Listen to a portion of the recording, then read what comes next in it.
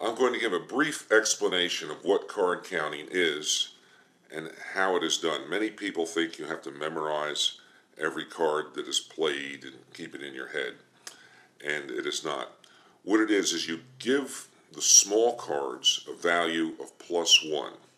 In many systems, a 2 through a 7 you just count it as a +1.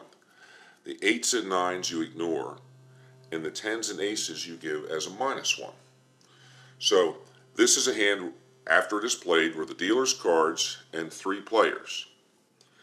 And to card count, you would look at this person's hand and you would go 1, 2, 3. The 9 is a 0. You would look here, you go 4, 5. The 10 and the 4 would cancel the 0. This would be 6. The 10 and the 6 would cancel the 0. This would be 7. So after this hand is played, you would have what is called a running count of +7.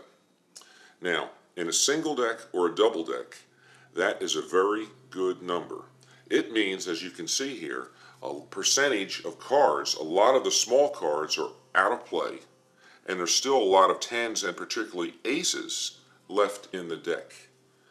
When you see something like this, on your next hand, you would increase your bet, because on that hand you would expect more 10s and aces to fall. So you're not memorizing all these cards, you're only memorizing the count. The count is +7. When the dealer takes these away and starts the next hand, you just place out a bigger bet, and you would expect more 10s and aces to fall.